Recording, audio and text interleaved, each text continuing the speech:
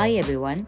Today I am at the retrospective exhibition of Kaburaki Kiyokata that has just opened here at the National Museum of Modern Art Tokyo. 今日の着物のテーマを教えてください。I had on my mind one of his most famous works, Tsukiji Akashicho Town. Her kimono has this subtle pattern called komon, which literally means small pattern. I picked something of a similar color from the same period as the painting, around the end of Taisho or the beginning of Showa era. And on top, I'm wearing the black haori coat. And here you see the sailing ship in the morning fog. And you also see it on my kimono here. Her hairstyle is the typical evening updo in the Meiji era. A bit different from the evening hairdo in the modern days, but I tried something similar today. これは夜会巻きにしてくださいって言ったらこういう髪型にしてくれるんですか？ You need to be very specific, as if you just ask for the evening updo, you only get the modern style.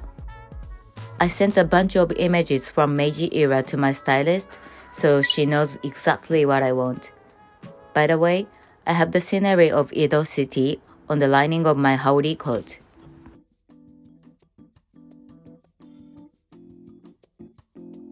これ作ったんですか？ Yes, I bought the rolls of fabric and had it made. There have been several trends as to the length of haori coat. Right after the war, it was much shorter, and the longer one came in style in the recent years. I specifically styled myself to resemble this image today. 羽織紐はその着物に合わせてグリーンにしたっていう。 Exactly, it's detachable. With kimono, you can really make your own customized look for every different occasion. This hair accessory is vintage, very old one. If you have a closer look at this painting, you spot many interesting details. She's wearing the ring here. She must have been very modern and sophisticated lady. I agree. It's somehow very strange and intriguing. She's barefoot and she's not wearing juban underwear. Normally, in the kimono styling, here there's supposed to be the color of juban underwear. Apparently, this way of styling without juban underwear very briefly came in style in Meiji or Taisho era. But it's really not common. And doesn't she look like she's in rush? Maybe hiding something in front? Her obi belt isn't even shown. What exactly is she wearing underneath? You would imagine multiple different scenarios, and it's very mysterious and strange. The more you look, the more you are drawn to it. So let's go and discover more. Kaburaki Kiyokata, the master of Japanese painting, active through Meiji and Showa era, was born in 1878 in Kanda, Tokyo. He was highly acclaimed and best known for his bijinga, the portrayal painting of women, but this exhibition also sheds light on his scenic paintings where the lifestyles of people and city view of Meiji era come alive. At the age of 13, he became the apprentice to the painter Mizuno Toshikata, and later he started his career as the illustrator, adorning the books of famous novelists such as Izumi Kyoka or Ozaki Koyo.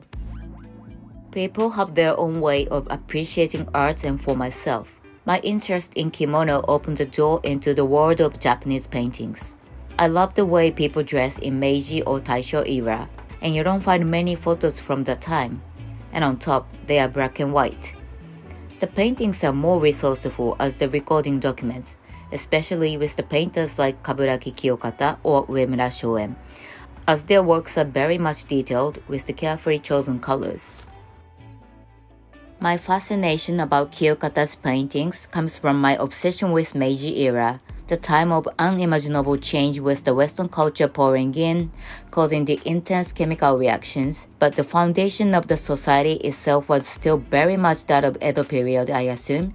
Kiyokata, born in Meiji period, really lived all the dynamic time. Through his paintings, I see Meiji era coming alive.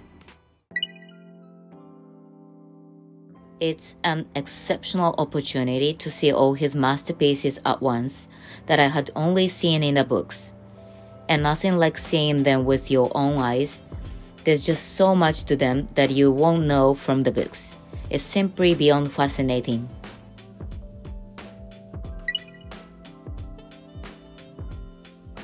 I love that from the paintings, I get to learn so much about lifestyles and dressing of the time. I am obsessed with all the details like kimono, hairstyles, and accessories. This ring she's wearing, and this bright red color here on her haori coat, and you would imagine maybe she's wearing the red obi as well. Her hairstyle draws your attention, and then you get to know that it's the typical evening hairdo of the time. This painting with the woman wearing her green summer kimono, underneath she's wearing juban underwear with the thistle flower motif, and you see the pattern through the sheer fabric of summer kimono. Very delicate, sophisticated way of dressing. I love it, so inspiring. Just so much to take away. Many of them are really on view. Exceptional opportunity not to miss. また来ますか? Definitely. The more you see, the more details you discover. Even if you are not interested in kimono like myself, the exhibition is simply very enjoyable with the most beautiful paintings on view. The colors are magical. You would feel like a dream. Don't miss it.